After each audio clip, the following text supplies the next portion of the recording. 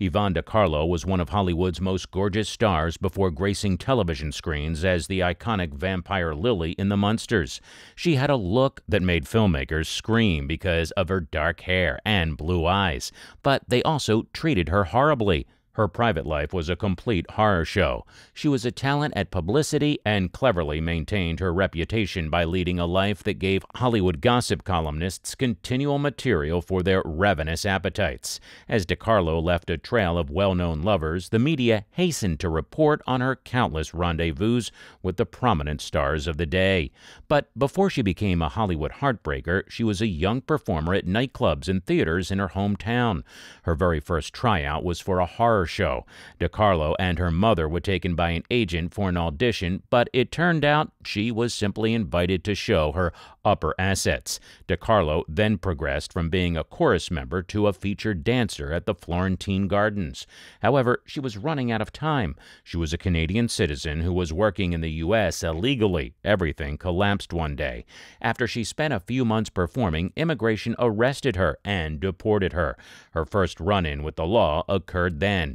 It also led to an unexpected outcome. However, as her star continued to rise, she started to attract the wrong type of attention. Early in the 1940s, Yvonne de Carlo had risen through the ranks, landed a few movie roles, and signed a deal with Paramount. She was also given the role of Dorothy Lamour's handmaiden in the 1942 film Road to Morocco.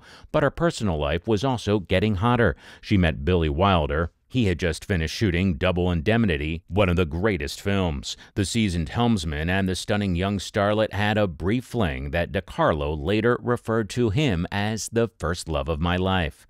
There was a dark side to de Carlo and Wilder's relationship. In reality, Wilder was married, but he and his wife were separated.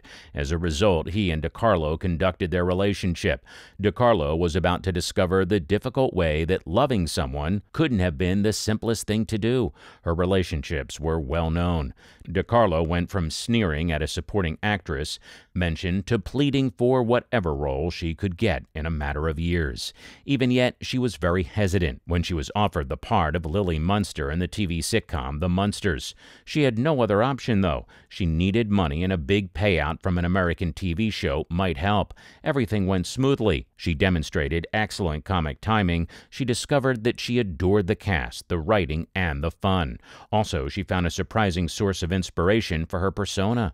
Click here to watch this video next.